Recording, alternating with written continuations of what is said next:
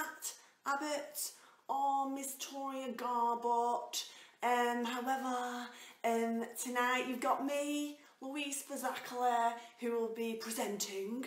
Feel a little bit like I'm on MTV. Woo! Poetry TV. Well, whatever, it's cool anyway, innit? So, Matt suggested that for the first minute I read a poem, you know, just to wait for people to join. So that's what I'm going to do. I'm going to read a very short poem for you while we wait for all the amazing audience to join us and for Carla to come online. Now, Carla, who I'm interviewing tonight, she supported me with my book launch, Bird Street, earlier in the year. So I thought I would just pick something from Bird Street while we're waiting. This poem's called Nuclear, and it's about an alternative form of energy. Nuclear, also known as my kiss is hotter than your kiss. Let's shave our heads, buzz cut, fingertips to stubble. I'm like some hot Sinead O'Connor, you look like your trouble. Electrodes on, they'll wire us up. Let's volunteer as lab rats, measuring our chemistry, colanders as sun hats. Wire, snakes, circuit breaks, electro coil for her. We don't even need to touch. Magnetic charge from here. We'll blow their drones and metronomes and Geiger counters right up. We'll fry your dreams, our cum-cum screams, make burned out cities light up. Let's shave our heads. Please spread your legs. It's in the name of science. White Cobes, ram a probe up. Salute the World Alliance. We'll make wind farms redundant, no oil to lubricate. I touch your wrist, the grid lights up like bulbs illuminate. Now at the heart of every new organic power station are a couple of humanoids like us screaming for the nation. Yeah, okay, thank you, crowd goes wild. That's one of my poems from Bird Street. I don't know much about science. I don't know if you can harness human sexual chemistry in order to power a power station, but maybe you can. Maybe someone could write that in the comments. Quite a few people are joining us now. That's lovely. Okay, so I'll start to introduce then. So welcome to Nymphs and Fugs Insta. Tonight I'm going to be chatting with Carla Mellor, also known as Poetry for People, Poetry for the People. I love Carla's work. I saw her on the Wigan scene and thought, oh, she's got some wild promise, and she just seems to get better and better and better, and now I think she's kind of like on her way to some really good stuff with her writing and her performance. So I'm going to try and like connect to now, like teleportation bit where the screen splits. Let's have a little go. Pressing the smiley face. Oh, that's not quite right, is it? Press the wrong smiley face. Let's have a little look. Oh, there we go. There's Carla. Send request. Should be joining us any moment, flying in on helicopter or by the power of the internet. Hey! Hello, Carla, can you hear me? Yeah, I think I need to send my camera around. Let me have a look. What's I done? Well, it was all right when you just started talking. Oh, can you see me? I can now. Ah, I can't see myself, so maybe that's a good thing. Well, you're looking absolutely lovely. Ah, Yeah, thanks. you're in shot and everything. It's all good. Good. How are you feeling today, Carla? I'm all right, yeah. I almost got some like yogurt pots and string ready for if this didn't work, because I thought, because we both live in Wigan, we could just old school and some yogurt pots, do it like that.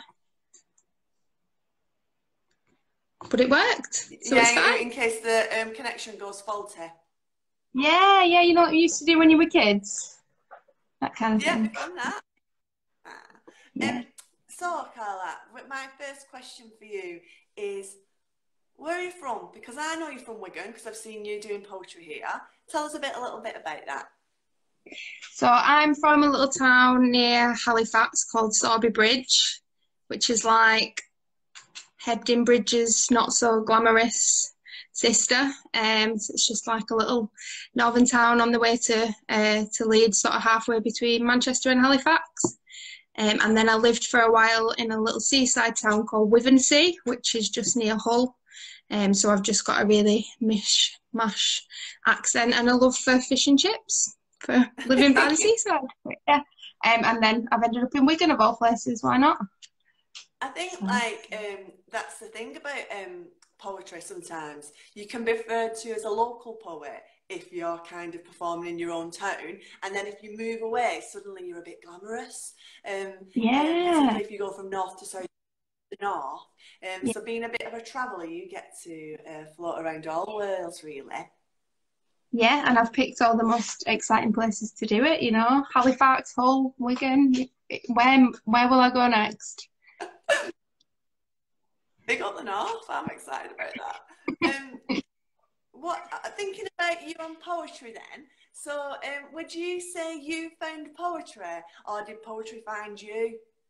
Oh, that's a really philosophical question. I used to write poetry when I was a kid. I think everyone used to write poetry when they was a kid, but quite obsessively. Oh, one of my headphones has fallen out.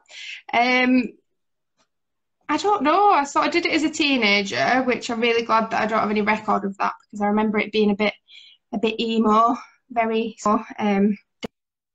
dark poetry.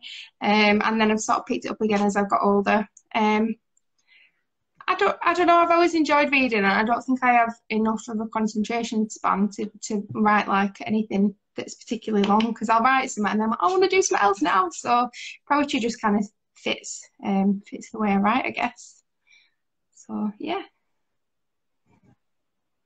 And tell us about your first time. Did you go to a slam or something by accident early on in your poetry days? Yeah, the first time I read poetry was at a competitive slam in Manchester because I didn't understand what it was. So I rocked up and there was all these like dead good poets that had been practicing for years, and I stood there with like a little piece of paper on the stage with like one poem, and it was pretty awful to be honest. And it did put me off for a while, and then I realised it just wasn't the natural order of things, and sort of started from the bottom up. I Yeah, mean, everyone so you was put nice about straight it in when I with was at the slamming. slam. Yeah, everyone was lovely about it anyway, so it was all right. What, oh, it's all right. Did you enjoy being at the slam watching the other poets, or were you just too nervous about your own performance? Mm. No, I did really enjoy watching the others. Yeah, I was really nervous. I think I'm a bit of a nervous performer. But yeah, I did enjoy it and it was nice. What do you prefer the most? Do you like writing the poetry, or do you like performing it, or do you like the idea of being published? I think I prefer writing it. I think once I'm comfortable with something, and practice performing it, then I enjoy performing it. I think it's not something that comes naturally to me. I know a lot of poets are sort of ex-drama students and they're very like and I'm not so good at that. But it's one of the things that I guess you learn, isn't it? So yeah, I Yeah, think I prefer writing it. I don't think you have to be. You don't have to be. You have to find your own way, don't you? Your own Yeah. way of sharing your personal words. Speaking of which, are you ready for a poem? Yeah, I'll do one. Right. I don't know which one to start with. Oh, it's exciting. I'm going to start with one called Half a Can Carla, which is about a nickname that I had at school of Half a Can Carla and about how I got that nickname. Half a can Carla, they called me, but I disagreed. Look here, see, it was special brew. It's fucking lethal, washed down with 3 shots of some liqueur that tastes like peach and smelt like treacle. Let's not forget all the knockoff L&Bs my mate's mum had sold us cheap. In dodgy packaging, flecks were brown where they got wet and then dried out. What were even in them? I couldn't really say. They were rancid, but the Nicky Rush were ace.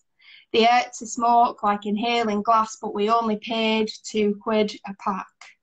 They smelt like fish, but then so did the whole of that fucking town. So we sucked in mould, drank stolen beer on park, on beach, on North End Pier, and I've got this nickname, Half a Can Carla.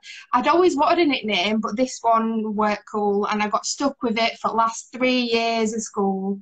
And I remember the event well because I want this smashed. I just pretended I was because there were this lass I wanted so badly to hold her hand as I sat there sipping half of my can. So I pretended to fall over drunk so she'd help me stay upright because half a can Carla, it were better than Dyke. Thanks. Woo! That's what's happening in living rooms across. Thanks, Louise.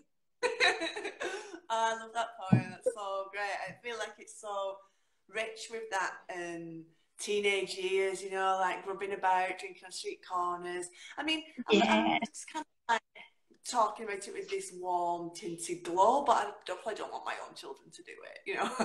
No, we've definitely not done it ourselves, of course not, but if we had, it'd be something like that, yeah. I think I tweeted earlier on saying toucan Carla because I remembered that poem, but not that it was half a can. I saw that and I felt really flattered, and I was like, oh, Louise thinks more of me than I actually am, like 2 cans, and I'd have been having my stomach pumped. Terrible, half a can.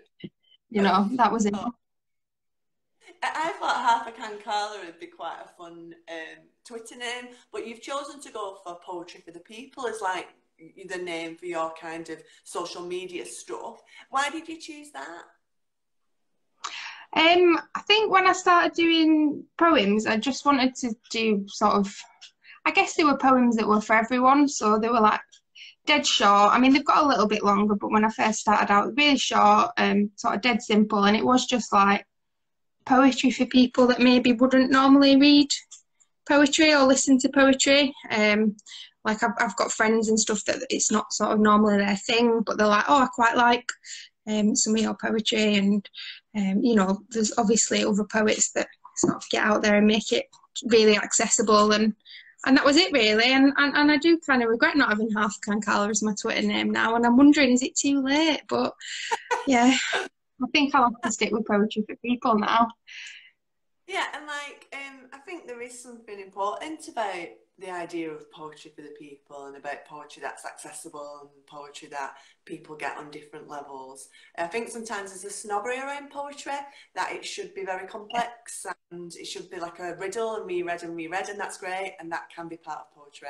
But something that like you immediately connect to, like I immediately connect with your work, that's got so much value. And talking about poetry for the people, you had a poem that went viral, didn't you? Did you have 2 poems that went viral, or just the one? I did. It was just one, and then we did like 2 more on the back of it. I don't know if they went viral. I'm not. There's like, you've got to have like a certain number of people you've reached for stuff to go viral, and I can't remember what it is, but yeah, me and my partner, Tash, my fiance, not business partner, did a sort of poetry film at the beginning of lockdown. So I'd written a poem about sort of how I was feeling about everything. So obviously everything was rubbish, but people were being dead nice to people. So they were like, you know, like knocking around on the neighbours' doors, asking if they need any pasta or bog roll if they've not already bought all of it. And you were seeing this like really nice side of humanity. And I just kind of wanted to capture that in the poem. And then Tash was like, oh, we should make a video out of it, which was really challenging when you're not allowed to leave your car.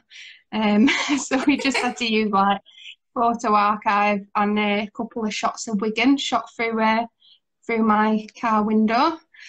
Yeah, why not? Did have a few people shout us in Tesco car park being like, get me off your camera. And we were like, sorry. And that went viral. So yeah, it was dead good. I knew I'd made it when my gran saw it on TV and rung me, and I was dead excited. Thanks. I was like, oh. We did. Oh, sorry. Saw it on TV. Did you see it did you end up going on BBC Breakfast? Yeah, it went on BBC Breakfast, which was exciting. We got interviewed in our front room,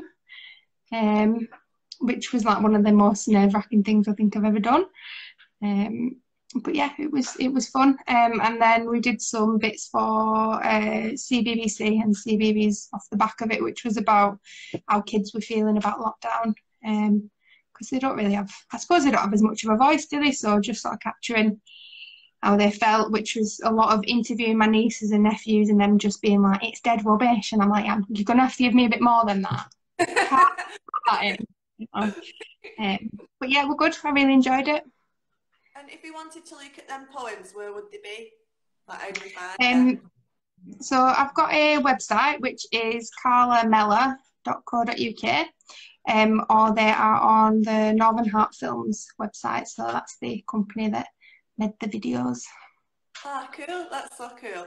And then, like, if your name was half a can, Carla, it would be more tricky for your children's work. You know, like if you decided to do more Yeah, poetry, the BB probably wasn't as keen on that image. yeah, yeah. You just have to pretend it was Fanta or something, wouldn't you? Like, Yeah, I only have a can because I'm on yeah, that. I because don't bad for your teeth. Yeah,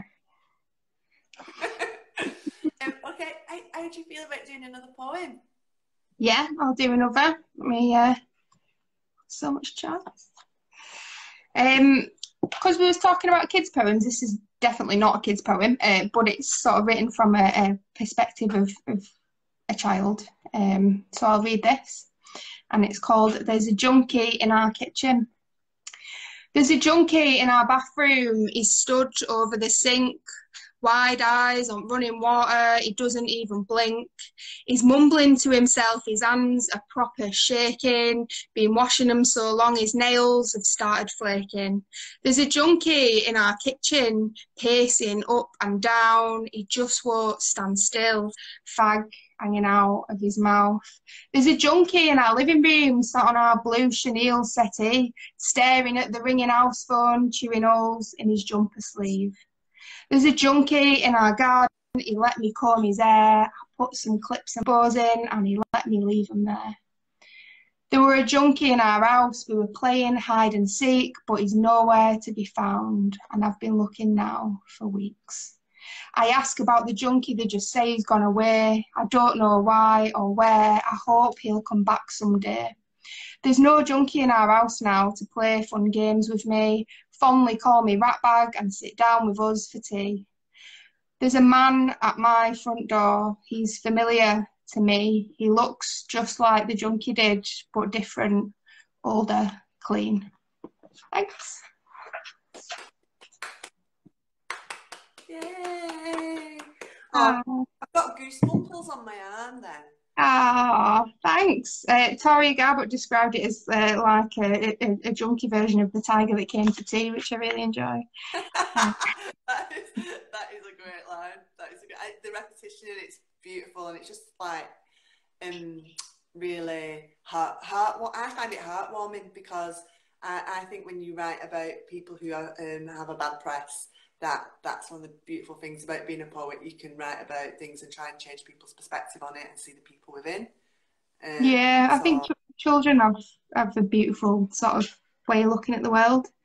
So it's actually about a family member from when I was younger that had a lot of addiction problems. But I just didn't see it as a kid. Like, I just thought he was dead fun because he always wanted to play with me and do silly stuff, and he was just like not like all the other boring grown-ups.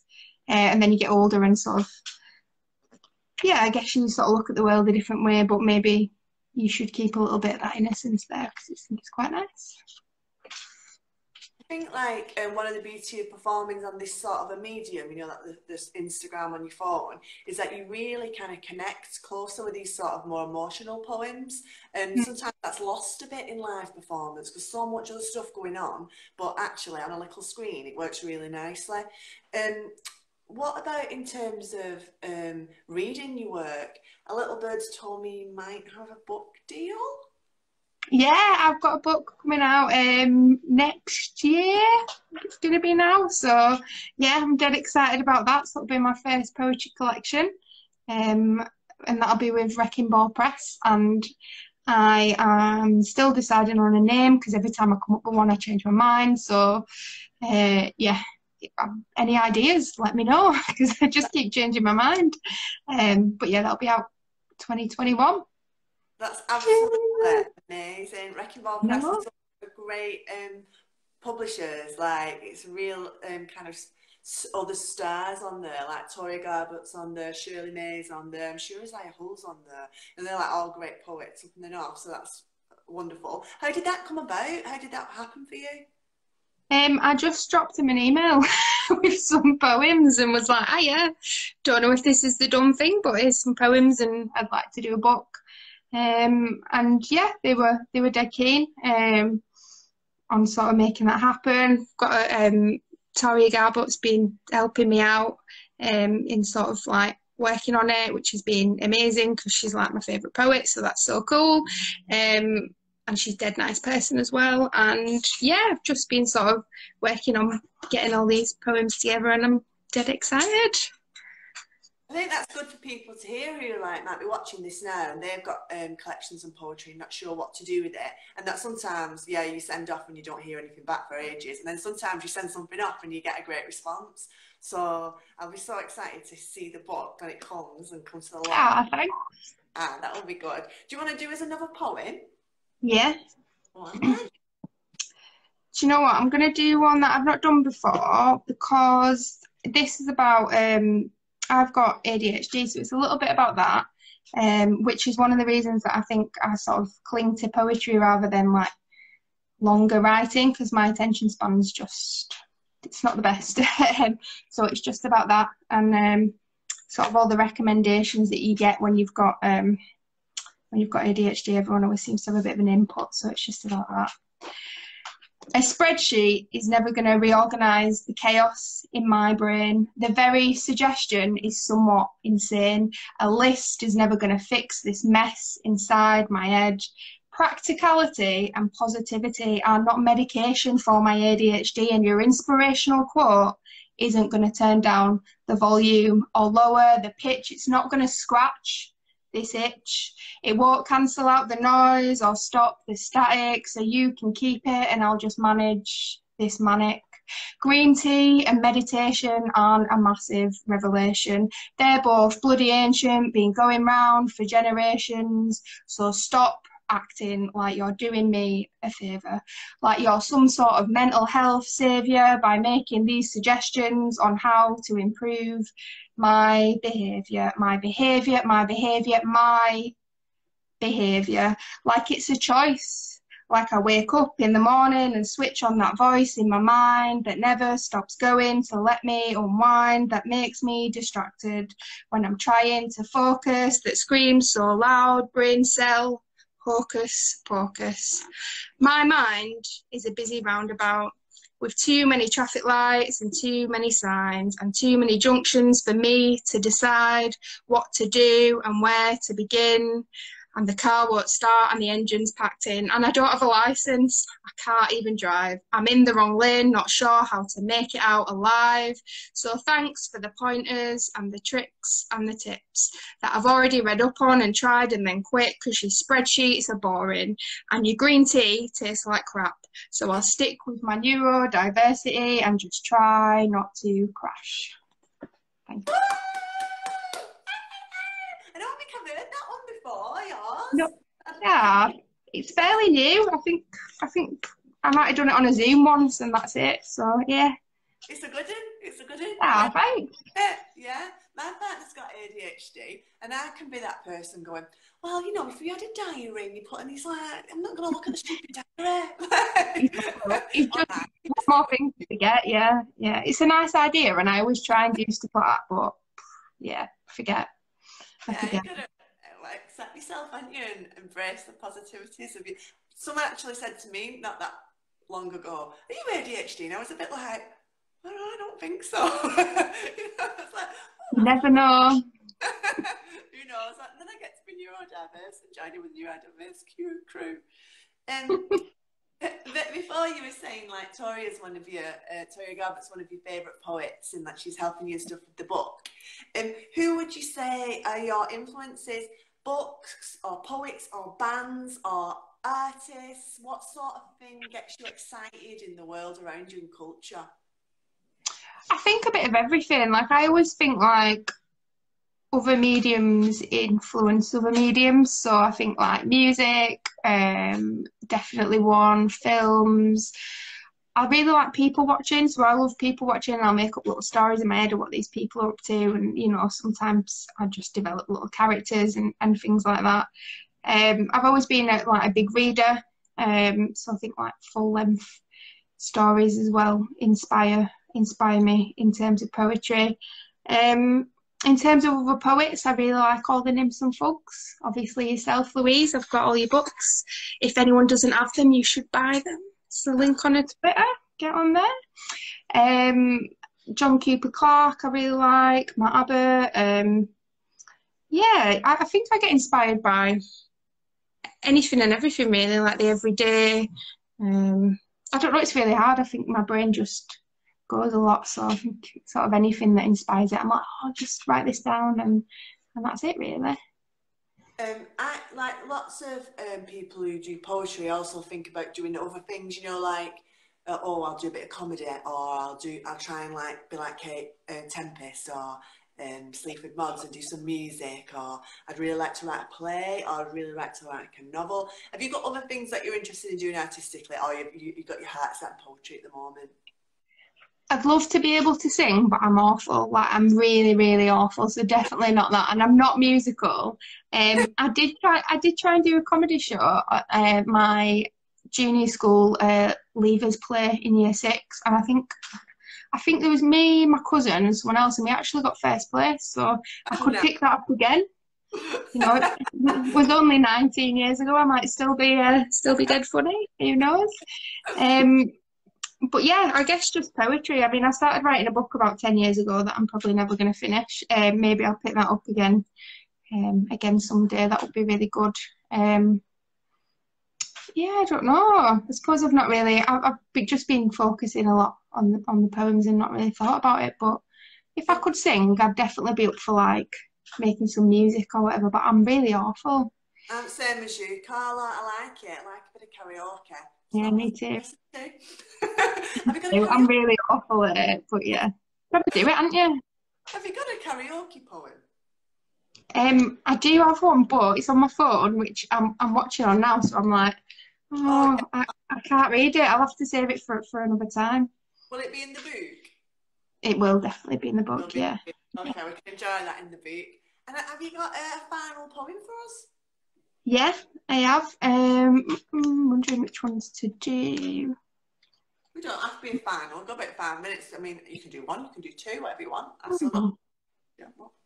I've got 2 more, which are short, fairly short, and they're new as well. I've not read them anywhere, so be new. This one is called Fairy Tales and Unwanted Mail. Penned in by red bricks, dilapidated fences, overgrown gardens, rising bus fares, keep 'em at bay, walk for miles, or suck it up and stay, 'cause far, far away is no but a bedtime story at the end of the day. Read to bairns in box room bunk beds, textured wallpaper, damp and peeling, Artex patterns up on ceiling, thinning carpets and the streetlight sleeps, where charity shop curtains don't quite meet. Weights rest heavy on mum's fragile shoulders.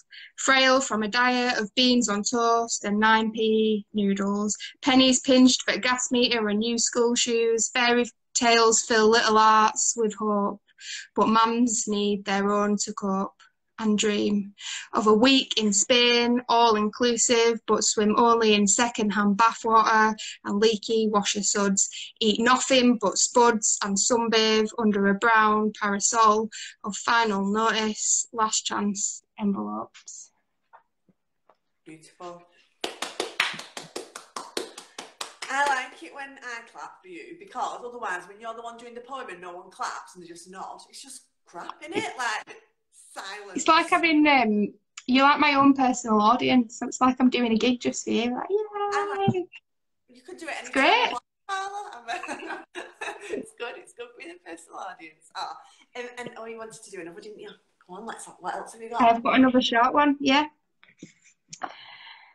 So this is about when you go on holiday as a kid, or that's what it started out being about, and then it's just one of them poems that kind of started being about something else. So it's called Lighthouse. First one to see the lighthouse wins fuck all, other than to be the first one to see the lighthouse. I always have to sit in the middle, a human armrest, elbows fly into me as my sister turns the page of a magazine and my brother button bashes his Game Boy. The motorway is an endless stretch of lights whizzing by, above my head, out the corner of my eye. I'm so small, they seem so high, like stars falling from the sky. Back roads loop and wind, and my siblings take it in turn.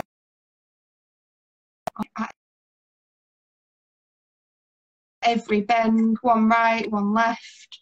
I am middle ground, funny how we grew, and yet this theme remains a little bit different, but mostly the same. Thanks. Bravo, bravo. Oh, well done, Carla. I've really enjoyed talking to you and I've really enjoyed your poems. One final question I just wanted to say is, so far then in your little poetry journey, has there been any kind of moments that really stand out where you're like, oh, I'm so proud of myself and this is a really big thing for me? You know, any performances, any nights, any things, you know, that you think, oh, wow, this is special, this? Yeah, I did a gig a couple of months ago for, I'm going to try and pronounce it and look like an idiot, La Société Violet. Oh my God, I clearly failed French when I did it at school because that was awful. Violetta. There you are. See, I don't know if Wigan French is any better than Halifax French, but that was a big one for me that I did online. Other than that, I've kind of only done a couple of sort of stand-up sort of open mic gigs. I'm excited to get back out there when life is normal and do some more of them. Yeah, I've done a lot of them from my own house, and I'd like to get out and meet real people and be like, oh yeah, that'd be dead exciting. Well, La Violetta Society are over in Liverpool, aren't they? So I suppose if anyone's watching this and they've got some great nights in their town, you've got a car, Carla, haven't you? I have, yeah. I can drive. She can drive, she can travel. So once we start doing these nights again, book her. Okay, so I'll say goodbye to you now, Carla. Thank you so much, and I will see you soon. Thank you for your support of me, because Carla's a great supporter, coming watching my stuff and buying my stuff as well. So it's just nice to see you like succeeding with your own work. I'm going to say bye to you now, and I'm going to just X you off like, bye, Carla. Bye. I think she's gone.